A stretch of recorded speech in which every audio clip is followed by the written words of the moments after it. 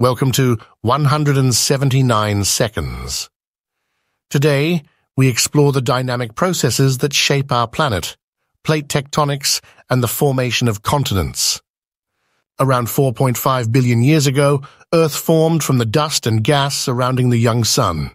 As it cooled, a solid crust began to form. The Earth's crust is divided into large pieces known as tectonic plates, floating on the semi-fluid Asthenosphere beneath the rigid Lithosphere. Plate interactions occur at three types of boundaries: divergent, convergent, and transform. At divergent boundaries, plates move apart, forming new crust at mid-ocean ridges. At convergent boundaries, plates collide, creating subduction zones where one plate is forced beneath another, often forming mountains. At transform boundaries, plates slide past each other, causing earthquakes along faults like the San Andreas Fault in California. In the early 20th century, Alfred Wegener proposed that continents were once joined together in a supercontinent called Pangaea and have since drifted apart. Fossil evidence supports this theory.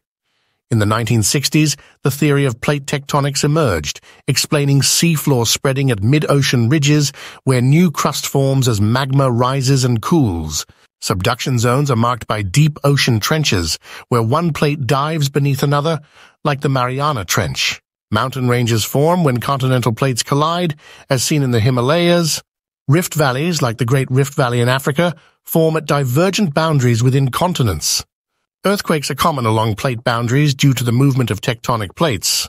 Volcanoes form at convergent and divergent boundaries where magma reaches the surface.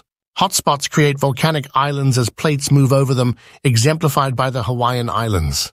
Over millions of years, plate movements have reshaped Earth's continents and ocean basins, and they will continue to do so, potentially forming new supercontinents in the future.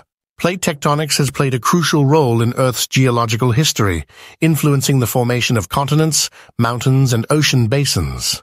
Understanding plate tectonics helps us comprehend Earth's dynamic nature and prepares us for natural hazards like earthquakes and volcanic eruptions.